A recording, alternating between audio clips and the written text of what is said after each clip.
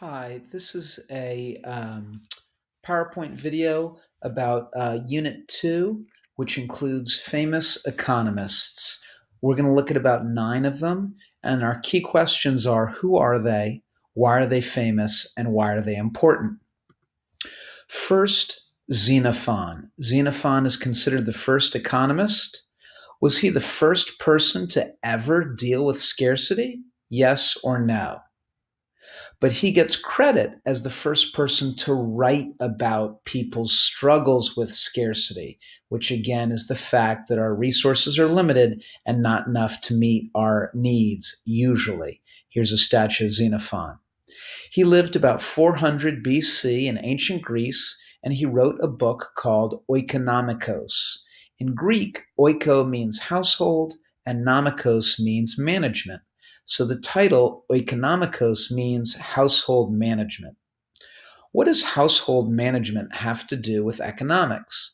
Well, like a national economy or a state economy, households have needs. Someone has to earn money, get food, cook it, do the dishes, take out the trash. And households also have resources they can use, like people with their labor and skills, to satisfy those needs and get those needs accomplished. Households, like economies, have to decide who gets what, who gets the car on Friday night, who gets the big bedroom. In his book, Xenophon wrote, "You should not waste time. Your household should be neat and organized, like this one, and household members should specialize at what they do best." He said women should cook and clean, and men should manage the business and the workers. What would we today think of organizing work based just on gender? Would we think that's a good idea? Yes or no? Why or why not? So, why is Xenophon important? Again, he's the first of our 9 important famous economists. Second, Adam Smith. Here he is. In the 1700s, Adam Smith was a professor in Scotland here at the university. What did he believe and why? And why is he important? He asked some important questions. 1. Why do strangers cooperate in the marketplace? And his answer is that both sides, both the buyer and the seller, act only out of selfish self-interest. But because each side has what the other side wants, one side has money, one side has a product, their selfishness ends up, guided by an invisible hand, helping everybody. The market makes selfishness help everyone. So Adam Smith is the father of EP8, markets are great. And he wrote this famous line, "It is not from the benevolence or kindness of the butcher, the brewer, or the baker that we expect our dinner, but from their regard to their own interest. We address ourselves not to their humanity, not to their kindness, but to their self-love." So what does that quote mean? Is Adam Smith saying that greed is good? Somewhat. It motivates people to work and to take care of themselves. But if you, a company, take advantage of, say, a poor little old lady just to get, say, 3 more cents, Adam Smith said that's wrong. You'll get a bad reputation. And how will that bad reputation affect your business? Can the market do everything? Adam Smith says it's so great. Can the market do everything? Yes or no? Smith said we need a government. We need a government for law and order. So the government should run and he said the government should provide defense. So the government should run and he wanted the government to provide public goods in terms of transportation. So the government should provide, and in education, he wanted the government to provide, and he wanted the government to provide welfare programs to help the poor. He said society is fair only if the poor workers who make our food, clothes, and homes also get enough food, clothes, and homes so that they too can survive. After all, they're providing for us. they should be able to get enough to survive. He also believed the government needs to tax the people and tax the rich more than they tax the poor to pay for the services above. In general, he believed the government should let the markets obey the laws of supply and demand. He wanted politicians to get out of the way. They should be hands off. In French, it's called laissez-faire, let it be, let the market be. So there should be no tariffs, no politicians interfering. So would Adam Smith be considered today a liberal Democrat or a conservative Republican? Or maybe a little bit of both? And why? Adam Smith also asked, why are some nations rich and others poor? He answered that question in his most important book, The Wealth of Nations, which was published in 1776, when Thomas Jefferson wrote the Declaration of Independence. Adam Smith wrote that the wealth of nations is determined by how much people specialize. If people specialize in just one task, then they will become experts at it and then work faster and better, producing even more stuff in less time. We'll have more tomatoes, more tables, and t-shirts. People will have more stuff to sell. They'll be able to get more money by selling their tomatoes, tables, and t-shirts, and they'll have more money, then they can buy more things. Everyone's better off. So Adam Smith wanted the division of labor, and he wanted jobs to be divided up so people could specialize on one task. And you see that here with this old assembly line and the current assembly line. Adam Smith gave the famous example of a pin factory. You know, like a pin, like you use to sew. A pin maker, Smith pointed out, could not produce 20 pins in a day if he himself had to do everything required. If he had to draw out the wire, straighten it, cut it, point it, grind it, put the head on it, make the head, and so on. Yet Smith observed that 10 people, with the proper division of labor among them, in other words, dividing up the job of making a pin into 18 different steps, were able to make 48,000 pins in a day. So look at that increase in productivity. One person by himself doing all the steps would make 20 pins in a day, but if you break it up into 18 different steps and each person specializes, then you could make 10 people could make 48,000 pins in a day, or 4,800 pins per person. That's a big increase on 20. So I'll ask you, why is Adam Smith important? The third economist was Thomas Malthus. He was English. He lived around 1760 to 1830. And Malthus said, you poor factory workers are having too many kids. And you know kids are expensive. They eat up your savings. You workers are making yourself poor by having all these kids. You're falling into what we now call the Malthusian trap. You're having these kids. They're eating up your savings and your money. What were his solutions?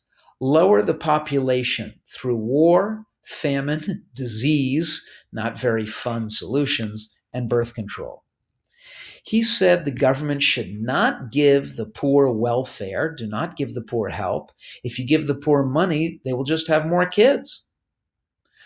Why is he important? Before Malthus, European Christians believed God has provided us with so many natural resources. We have plenty. Let's use it all. Let's use what God gave us and get rich. After Malthus, people realized, wait a second, we might run out of resources. Let's not consume or use too much. So what do you think Malthus would think of today's efforts to reduce, reuse, and recycle? Do you think he'd like that? The next economist is David Ricardo. He was English, lived about 1770 to 1820, and he gets credit for 4 big achievements. First of all, it is he who came up with the theory of comparative advantage. He said countries should do what they're best at. What are they best at? Whatever task, whatever activity gives them the lowest opportunity cost. For example, second, His arguments in favor of free trade convinced the British government to stop putting tariffs on imported food coming into Britain. That helped Britain focus on making blank, and it helped poor British workers because the price of food went up or down once the tariffs were removed.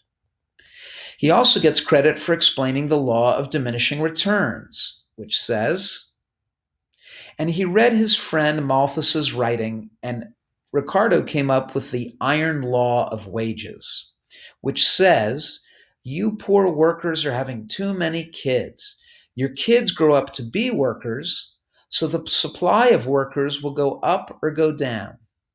So then, if there are a lot of workers, worker pay will go up or go down. So he said workers will always be poorly paid. That's the iron law of wages. You guys are having too many workers. You're increasing the supply of labor too much, so pay goes down. You workers are keeping yourself poor. So why was Ricardo important? The next important economist was Karl Marx, a German who lived from 1820 to 1880. He's famous because he's the father of communism, and we'll talk more about him in more detail. The next important economist is John Maynard Keynes. He was English, and he lived from 1880 to 1946. Here's Keynes here. He said, let's study the national economy as a whole and look at national issues such as unemployment and inflation. Doing that will help us and the government manage the economy so we can grow and get richer. Thus, Keynes was the father of macroeconomics, that is, looking at the big picture and studying national economies. Keynes lived during the Great Depression from 1929, when the stock market crashed, to 1939. He said that when the economy crashes, people lose money, so they spend less. So then stores and companies make less money.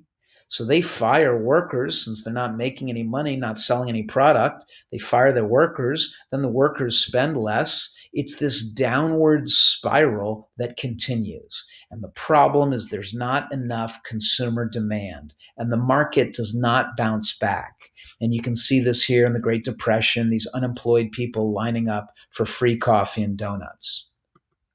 To put it in graphical terms, we start here, and then the stock market would crash, so demand would go down from D1 to D2. The companies then don't sell as much, so they cut back on supply from S1 to S2. You see the quantity of stuff made is shrinking. It's going down to zero. Because workers get fired, demand shifts down. And since companies aren't selling their product, they're going to lay off workers and cut back on supply, and the economy keeps shrinking here down to zero. Again, it's a downward spiral. What was Keynes's solution? He said that the government should borrow money. After all, the government can't raise taxes during a depression. The government should then give the people jobs and pay them for that work. Then the workers will have money. They will spend it. Then the stores and companies will make more money. They'll be selling products again. Then the stores and companies will hire more people, so the people will have more money, and now you get a helpful cycle. Government gives the people money, people spend, companies hire, so people have jobs, so people spend, and now it's a helpful spiral. In short, John Maynard Keynes said that when the economy crashes, the government must borrow to spend and provide enough demand. And that's basically what President Franklin Delano Roosevelt did. You see him here in the 1930s. If you remember from U.S. history, he made these New Deal jobs programs. They were an example of Keynesian intervention. So here, for example, is an American worker. He was given a job by the U.S. government. If you remember the Works Project Administration, I forget the exact name.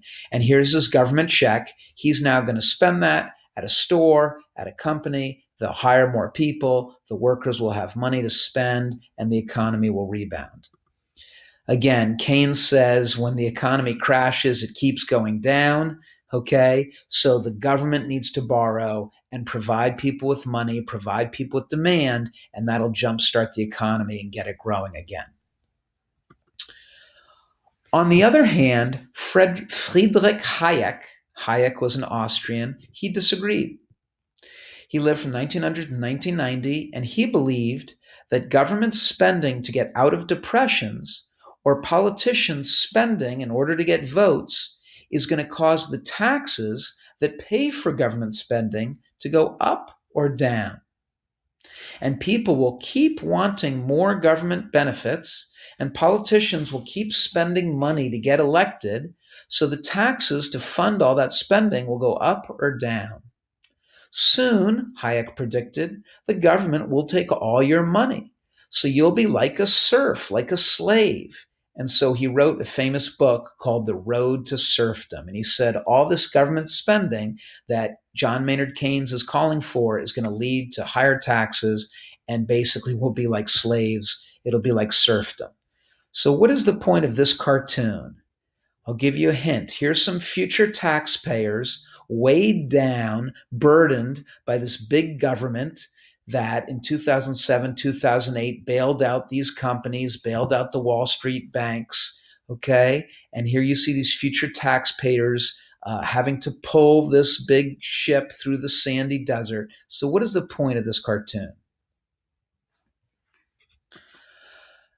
The next famous economist was Milton Friedman. He was an American, and he lived from roughly 1910 to 2005. He was an economics professor at the University of Chicago. He believed the following. First of all, he was very short. Okay, here's Friedman and his wife Rose, and here's Ronald Reagan. Milton Friedman believed in order to be truly free, you need political freedom, democracy, where you have elections and vote and you choose the government. And Friedman said, you also need economic freedom. You have to also be able to spend your money and your time as you want. So do you think he wanted taxes to be high or low? Was he for or against the draft for the Vietnam War? He saw the draft as a tax on young men's time. Do you think he was for or against the draft? Was he for or against drug legalization? Do you think he was in favor of a big government, or was he in favor of the free market? Back in the 1970s, there was a lot of inflation, a lot of rising prices. He said that the inflation was caused by the government printing too much money to fight the war in Vietnam and to fight the war on poverty. There was too much money out there. Stores saw that, so they were raising prices. So Friedman wanted the government to print and spend less money. Why was he important? Because many conservative Republicans, such as Richard Nixon, who was Republican president from 69 to 74, and Ronald Reagan, who was Republican president from 81 to 89, agreed with Milton Friedman, sort of the intellectual godfather of a lot of conservative Republicans. Two more. Paul Samuelson was another famous economist. He was an American. He lived from 1915 to about, 2010. And he was an economics professor at MIT. He actually lived in Belmont, just up 128. What did Paul Samuelson believe? He said that markets and companies are great at matching supply and demand, as long as you have money.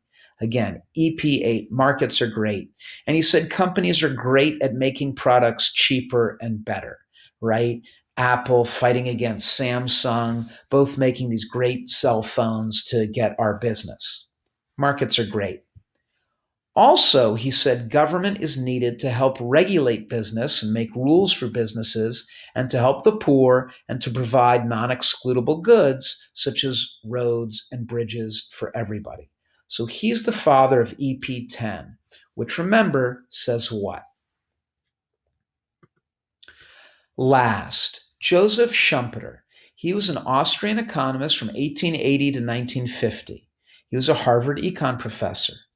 And he said the following: once a company makes a lot of money, it'll attract competitors. They want to make a lot of money too. And they'll come in and compete. That competition often kills old companies, but it also creates better products at lower prices. He called it creative destruction. So you see one company succeeding, that'll invite competition. The competitors will usually destroy and beat the old company, but they'll create new, better products. In the 1950s, Schumpeter said this. He basically predicted the economy we have today, which is full of startup companies and is very competitive. For example, here's an example of creative destruction. If you remember, we had Blockbuster Video, we had Hollywood Video. You had to get in your car and drive to the store and get the VHS cassette tape. What happened to Blockbuster Video? And what happened to Netflix? It came in and offered a better product, streaming. You didn't have to go to the store. And so Netflix basically destroyed Blockbuster and created a new, better service. Now you can stream. Here's another example. In the beginning, back in 2005, MySpace was more popular, and then along came Facebook, and Facebook did a better job of creating social media, and people liked it better. So it destroyed MySpace and created a better product. This is a good chart to review. You could get out a piece of paper and fill this in. Here are our 9 famous economists, and you can make a chart and fill in what do they believe, what are the key terms and vocab and quotations, why are they important, and why should I care? And we'll talk in a little bit. You can't understand the US government's response to COVID without understanding John Maynard Keynes, because they basically followed his advice. I hope this is clear. If you have any questions, please let me know.